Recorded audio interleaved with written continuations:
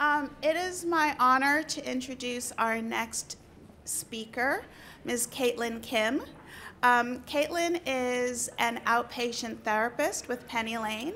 She began as an MIP intern and returned as full-time staff, and we're really lucky to have her. She's actually also my mentee, and I am so thankful every day that I get to work with her as she moves throughout her Penny Lane career. So I would like to welcome Kaitlyn Kim.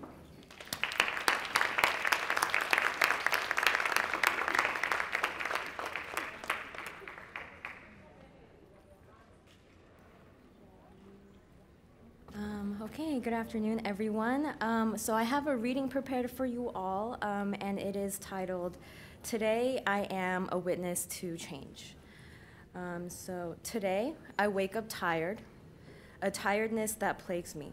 Soft gray hues contrasting over a grieving landscape, filled with many frigid hearts. Today I ache. I lay in the pre-dawn. Moon shadows on my window blinds, contented kittens purring at my side. On the radio, news of greater challenges, challenges that require more than I can handle alone. An Asian American died because of hate. A child lost his mother. Today we mourn. I cry and pray for the world. I want the attacks to be called what they are: terrorism. Today, I feel we need more than conversation. Let us take more than a moment of silence. Let us find our community. Let us remember, and let us take action. Today, I hesitate. For the first time, I wonder if I should stay home and not walk the neighborhood. It's not the weather or the virus. The day is beautiful. Today, I'm frozen, terrified.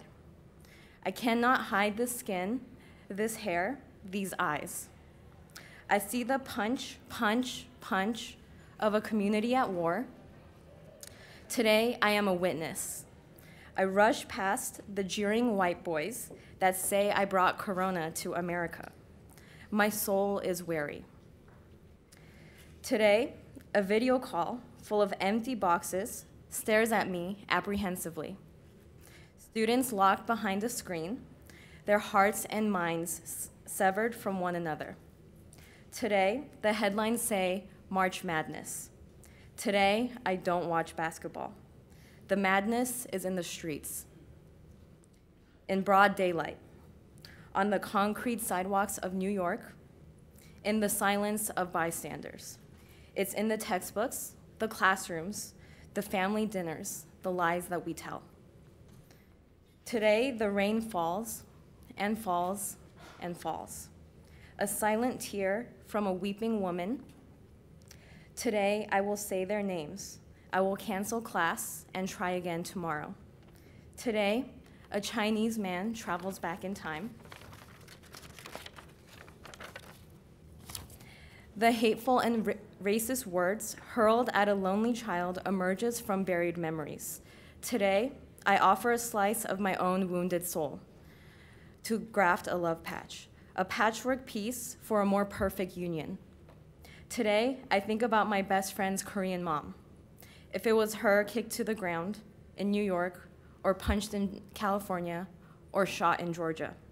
Today, I remember the idea of America as a melting pot, the past 12 years looking over my shoulder and watching my back. The Steak and Shake waitress in 2006 who outright refused to wait on me, who threw the menu in great disdain. The young woman in Alum Creek who was with her boyfriend, who threw a stone at me because I was doing my Tai Chi at the top of the 116 steps that I love to go up and down. I want to be somewhere and nowhere at once. I cringe at our disunity. I stand back in awe of the never diminishing divisiveness. I cry for the misunderstood and those that misunderstand.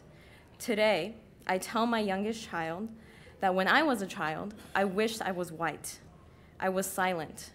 I allowed people around me to mispronounce my name. Today, the dragon bends from the western winds, blown hot from valleys deep. Scorched skies belie the spring, heads bowed, all weep. Outside my window, the daughter bends to examine the fish in the pond, slowly gliding out of their winter torpor. Her name means celebration in Chinese. It also means blessing. Today, I remember the sacrifices of my grandmother, her steely eyes that shed many tears, her small, sinewy hands that clung to her children, her diminutive feet that leapt over the ocean. Today, I will use her strength that courses through my veins.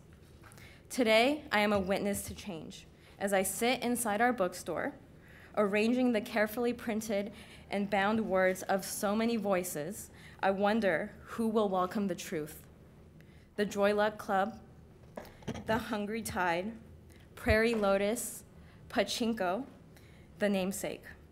So many words, each leaving an imprint, like a grain of rice, stockpiled and cataloged, knowledge gleaned, gathered, empathy enhanced.